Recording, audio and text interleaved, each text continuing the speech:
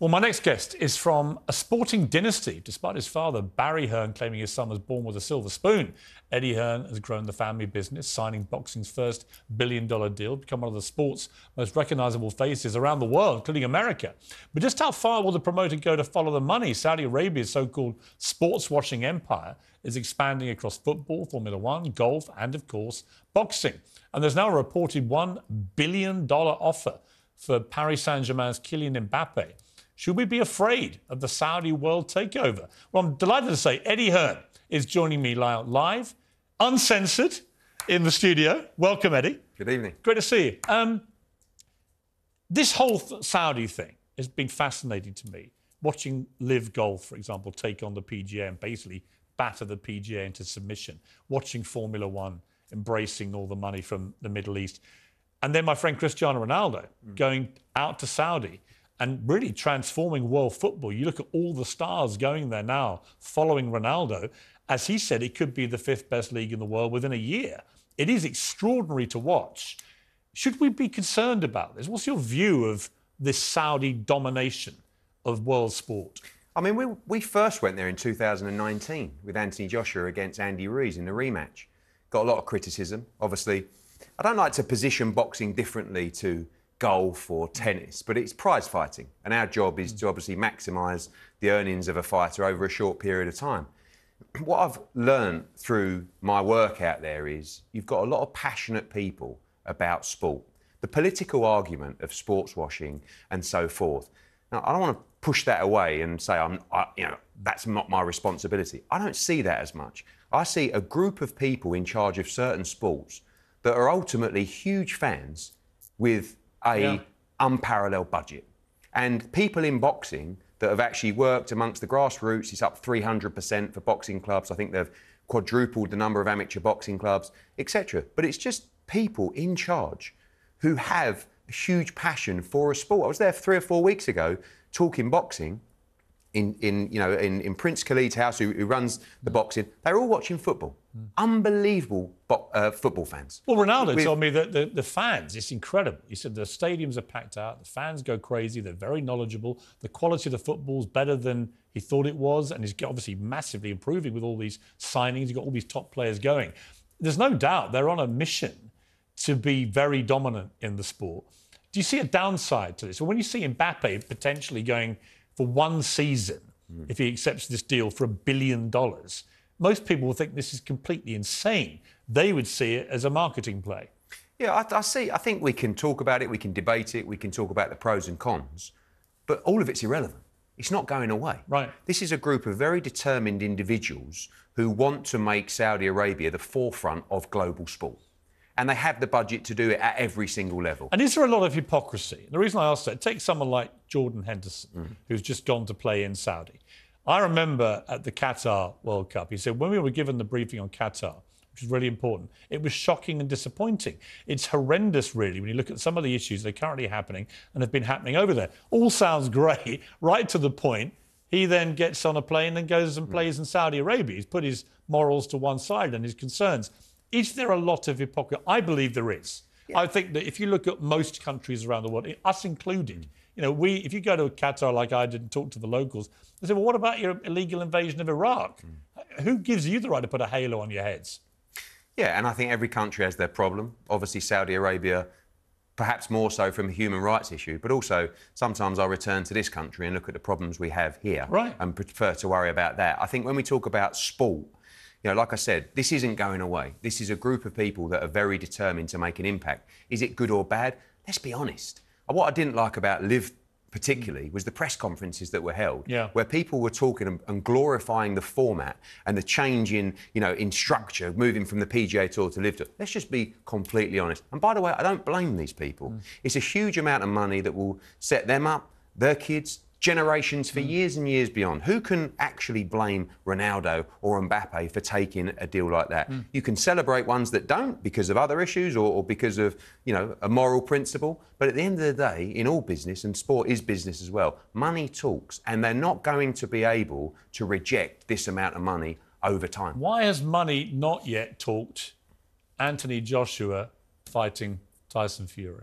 I think it's a lot of things. I think Tyson Fury, who I'm saying he's slowly being found out, but he's not always as truthful as he appears on Instagram. Timing is something. I think television rights and partnerships are something. Instagram is something. Ego is very much something. Everybody wants to see this Everybody fight. wants to see it. And on August 12th, Anthony Joshua will fight Dillian Whyte on DAZN. After that, he will fight Deontay Wilder in Saudi Arabia.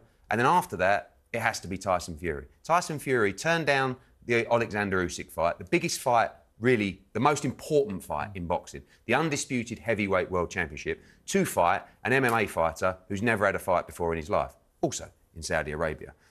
We've got to be honest. Tyson Fury cares about one thing only, the money. Right, don't talk to me about legacy. Don't talk to me about undisputed. Don't talk to me about... But he has banged over everybody out there. Who? Well, who everybody out there? Well, Wilder, who your boy's going to fight. So he's beat Klitschko and Wilder. That's his wins. He needs to beat Usyk and AJ, and then we can talk about him, as I believe he is, as one of the greatest heavyweights of all time. Listen, he's unbelievable. What he's come back from, incredible. Couldn't commend him more.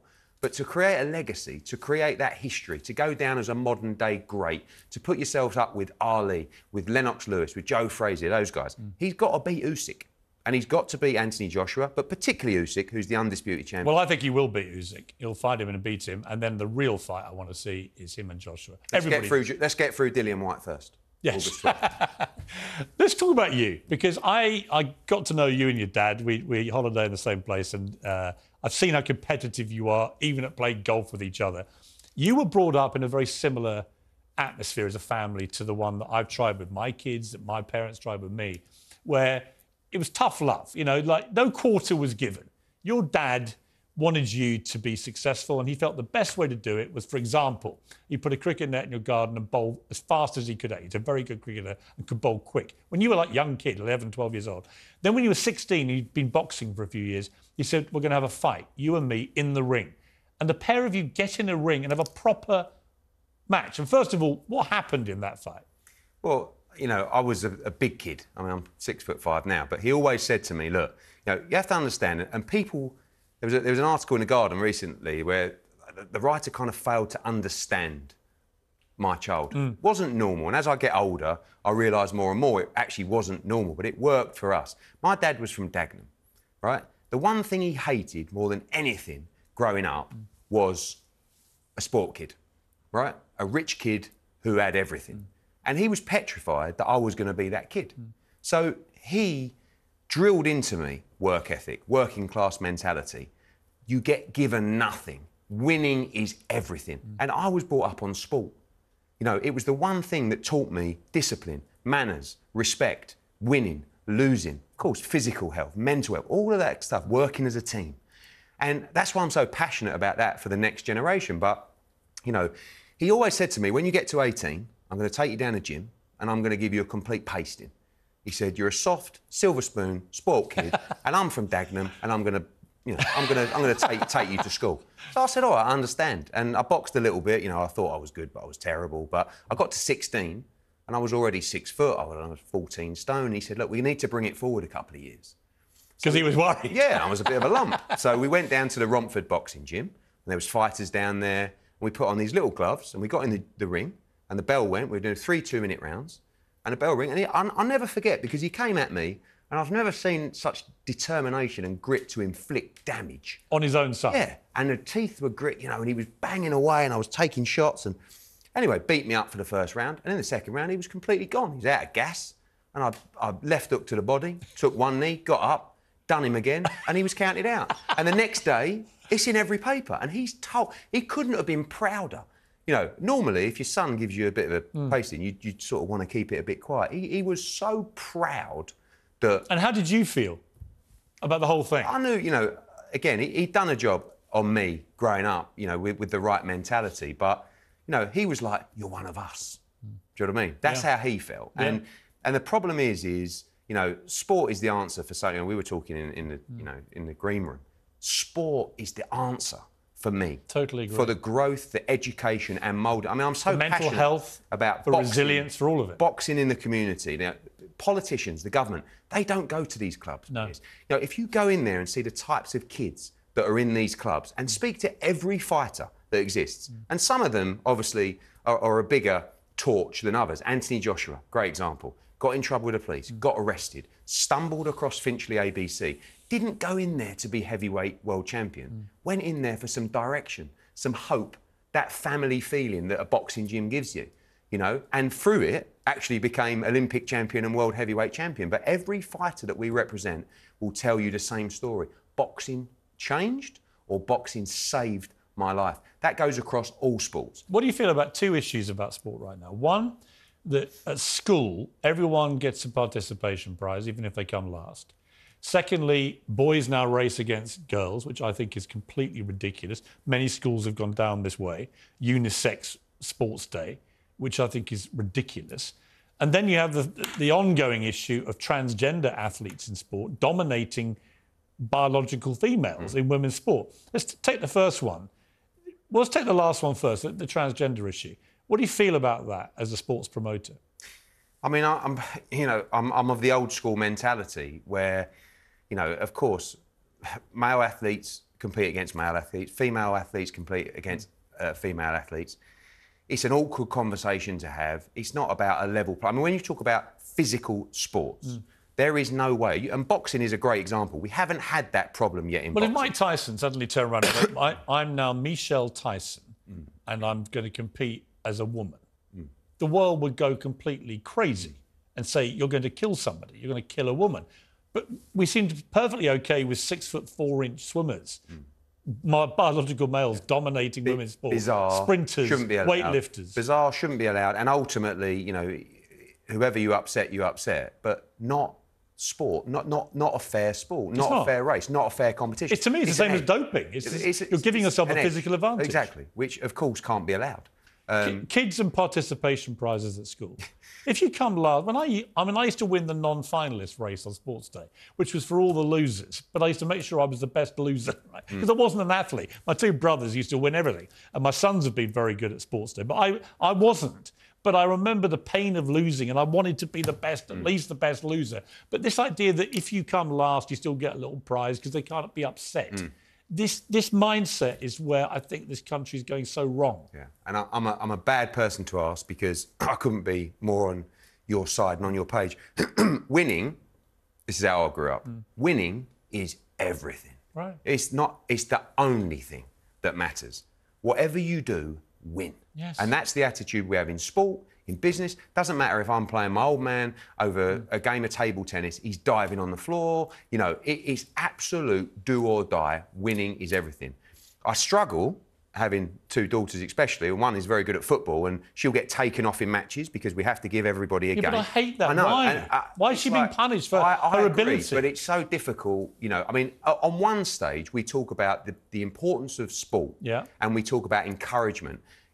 You can't close the door to a young kid. No, but you tell the young kid, if you want to be as good as that kid, here's what you've got to do. But at the same time, we don't want to close the door. Don't sacrifice your principles. No, I will never. And you know, as my old don't let them take your daughter off. My old man referred to me recently as a project, you know, and that was like, that's his thing, you know, it's about winning. And we have that mentality.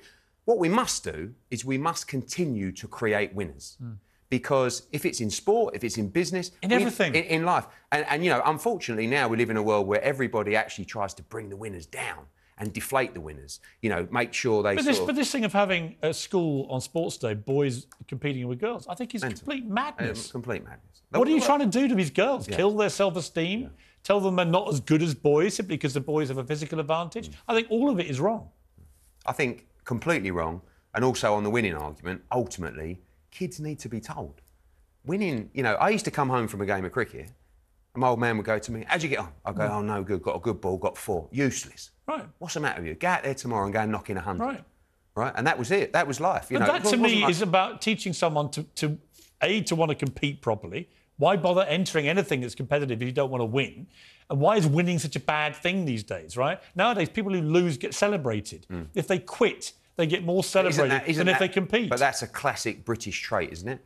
We really do glorify our greatest losers. Almost like, I mean, Frank Bruno's a great example. Was one of the most popular, you know, characters, sportsmen in this country. Won a world heavyweight title. Actually, people sort of went, oh, he's won the world heavyweight title. Yeah. It was like a bit of a disappointment that our Frank, who couldn't really ever win a world heavyweight title, has won one. I mean, I feel like Andy Murray suffers from that a little bit, you know, through his success. I mean, Tim Henman, another example. Good old Tim, couldn't quite win Wimbledon. We love him. Yeah. You know, and that's sometimes the British mentality. We need to move more towards educating young people that, you know, you have to achieve. On your cabinet in your office, you have a scoreboard, Eddie v Barry scoreboard. Boxing skills, it says 1-0 to Eddie. Obviously you beat him. Snooker skills 1-0 to Barry. He beats you at snooker. Instagram followers 62 Barry, 1.2 million Eddie. Amazon book, I love this. Amazon book reviews 33 Barry, 1,370 for Eddie. Height, well, obviously you're taller than him. Golf handicap, you're now beating him. So actually you're quite ahead now on the metric. Yeah. But I'll tell you one very quick story about my old man, which the book is the one, right? So I get asked to write a book. It's called Relentless. It's about, you know, my work ethic, my love for the business, for sport, all that kind of stuff. Wrote it in 3 months with a ghostwriter during lockdown, right? He's been writing his for 9 or 10 years. You know, I don't want to embarrass him, but I made significantly more money for my fee to write the book than he did. But what he said was, what I'm going to do is I'm going to take more money on commission. So I'm going to make more money than you. After the book was written, fantastic book, took him 6 or 7 years to write the book. I must recommend. He drove around the country with books in the boot and was knocking them out at events to try and outsell me. Right? I think I'd done 60,000, he'd done 8,000 in the end. But this is what I'm up against. You know, I get the feeling, though, because you have such a lovely relationship. I've seen it at first hand. And you're very similar in many ways. And he just wanted you to be the best you could possibly be. Even if that meant you were more successful than him, I don't think he really minded that. He just never wanted you to shortchange yourself, right? He wanted you to be the best competitive beast that he could possibly empower you to be. And he wants me, you know, he wants to be a grafter. He wants to win. And that's the thing with business now. You know, he might say to me, how'd you get on at Dallas Cowboys? You know, how many turned up to that Canelo fight? You know, and he'll say, well, have you seen the ratings for the darts? Smashed your boxing. You know, it's like, Dad, we're in the same company. You know, but that's that. But I'm like this with my sons, right? But that's the greatest. If I go to cricket net with my boys, they'll try and kill me. Yeah. I mean, but I want nothing else. I don't want them giving me anything. I don't want to give them anything. When I play table tennis with my daughter, who's 11, I want to beat her so that when she finally beats me, she knows she beat me trying to beat her. That will mean so much more than if I just let her win. Yeah. That's exactly what happens around my old man's house on a Sunday. Just want to ask you quickly about Conor Benn, because I interviewed him on this show. He's one of your fighters. I've got to say, I ended that interview really just not sure what to believe, but actually veering slightly. I felt in my gut that he might be telling the truth, that he has been the victim of a miscarriage of justice here over this suggestion that he took illicit drugs.